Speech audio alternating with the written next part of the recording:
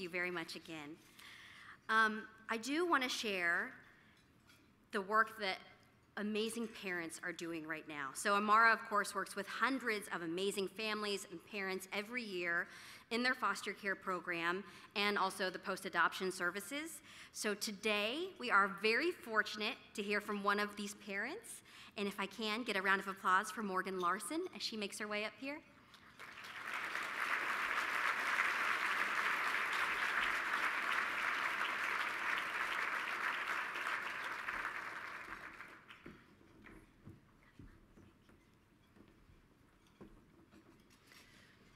It was a Friday afternoon in February 2017 when we received an email referral from the Amara Child Placement Coordinator for a little boy, age 2.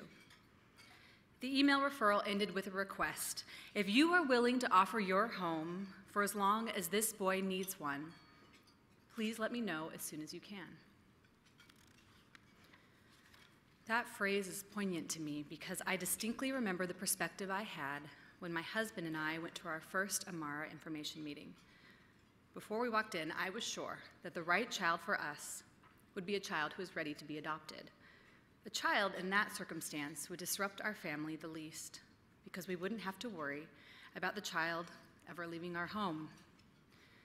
However, at that first Amara meeting, we were encouraged to think about fostering a child who was new to the system, who had an unknown future. You don't know how long that child will stay, but your home will be the only place they will have to go outside of their first home. I learned that every time a child moves, that move is a traumatic event and can have a lasting effect for a child. It dawned on me that I had been thinking about what would result in the least amount of trauma for myself and for my family. But what about the child's trauma?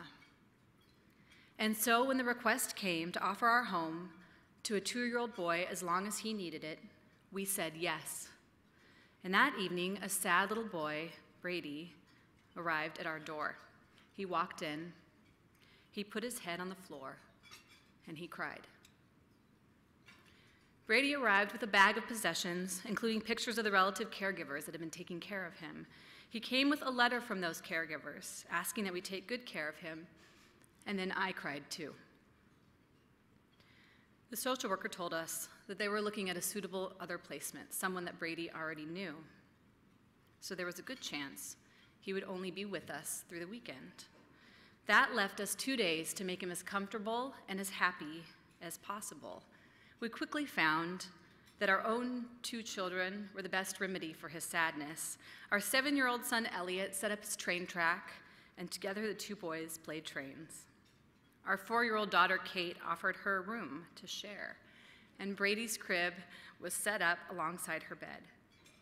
Because we were called Mom and Dad by Brady and Kate, by Elliot and Kate, we were instantly called Mom and Dad by Brady.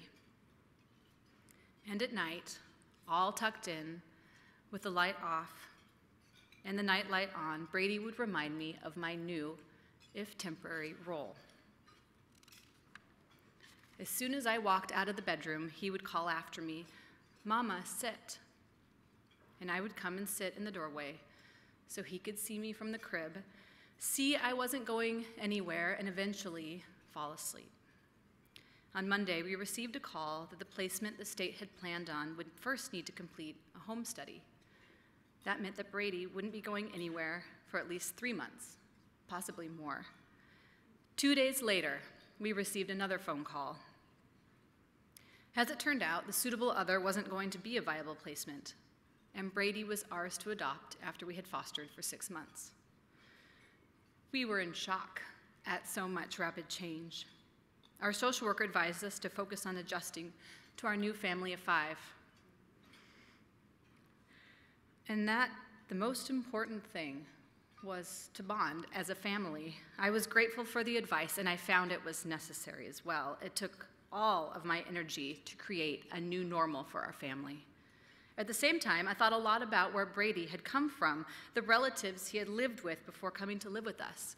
Because they were extended family, the law did not require visits, and we did not take any initiative to make contact.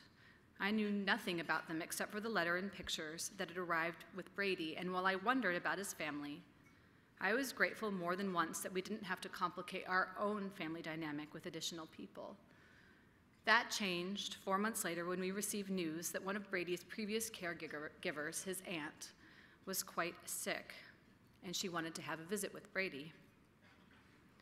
I felt that, of course, we had to meet her and the other family that was sure to come along, but I worried about it. I didn't want to think about the feelings and concerns of this other family. So it was with a certain amount of trepidation that I met the family at Amara on a June day in 2017.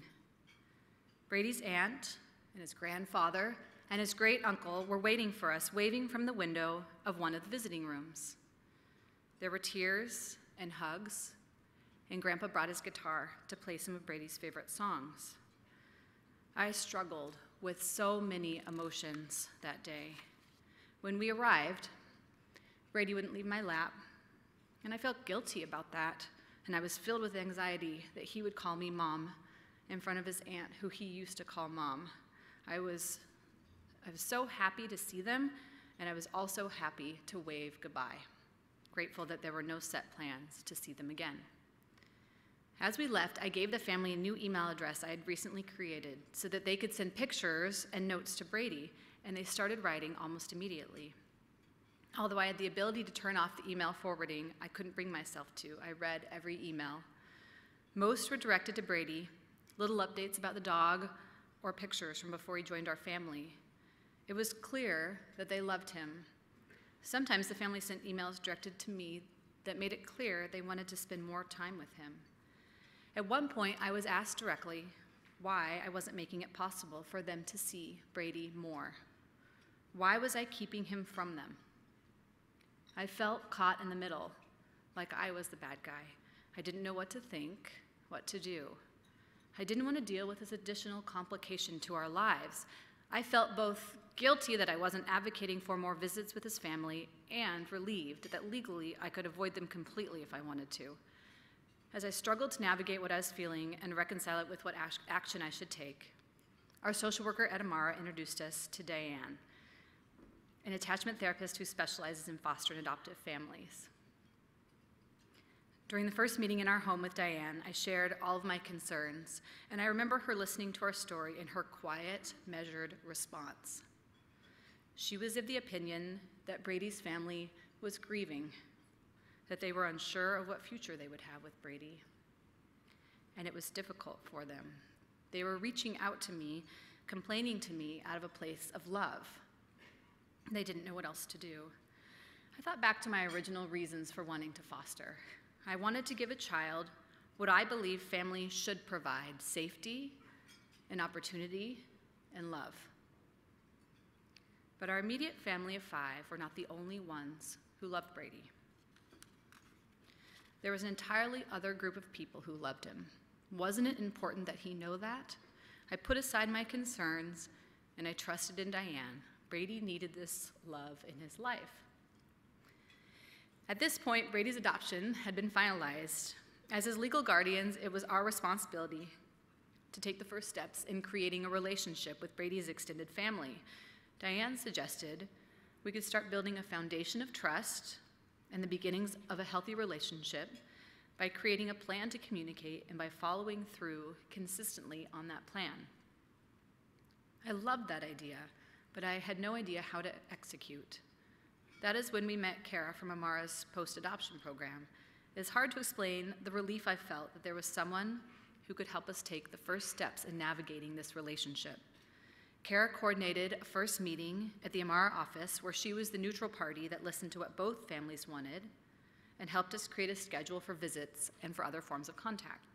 Our first visit was scheduled for the following week. One of the terms we set at this initial meeting was the way we would communicate.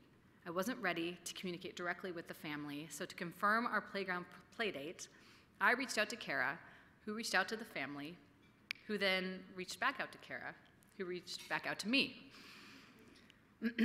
Sounds laborious. It was laborious. But the knowledge that Kara was facilitating contact gave me the peace of mind that I wasn't doing this alone. someone else who had done this before was helping our families to navigate this new terrain.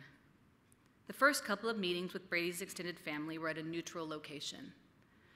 We awkwardly spent a few hours together sharing stories and following Brady around.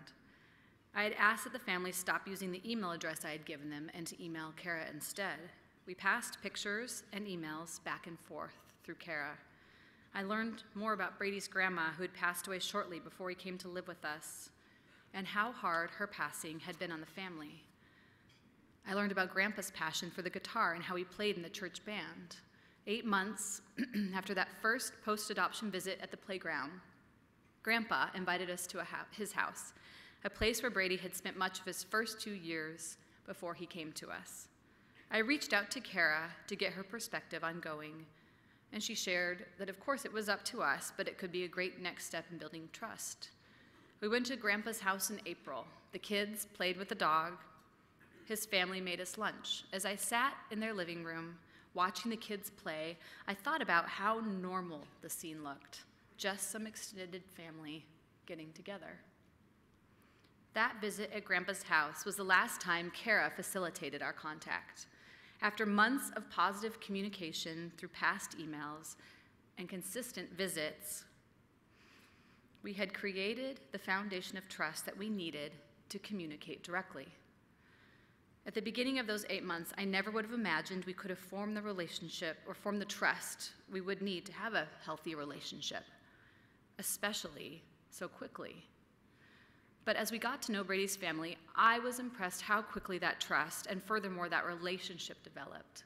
I learned firsthand that during the foster process, they were scared and they were grieving. They knew nothing about the home environment or family that Brady had been placed with, and they had lost regular contact with a little boy that they loved deeply. Once we got to know them, I began to see them for who they really were. They were caring, they were concerned. They didn't just buy Christmas gifts for Brady, but for all of our kids. At a Mariners game last April, they brought a special family baseball meant to give not to Brady, but to our oldest child. We didn't need Kara to facilitate our contact any longer because we had created the trust to proceed on our own. But without Amara's post-adoption program during those first months, I wonder if we would ever have been able to form the relationship that we did. It has now been 18 months since we finalized Brady's adoption. In October last year, I reached out to Diane to ask what she thought about us inviting Brady's family to our house. They hadn't been to our house yet, and I still felt a little weird about having them over. But I knew it would mean so much to Brady to have all of his family in his home. Diane agreed wholeheartedly. Brady turned 4 in December, and we invited his aunt and grandpa and great uncle to our house to celebrate. I also had family in town, and we had friends over from preschool. It was a house full of people who loved Brady. That day, we took a new family picture, Brady with his extended family in our home. What defines a family? I realize now that it is all of us coming together to support a little boy that we love. We are all his family. We are all family.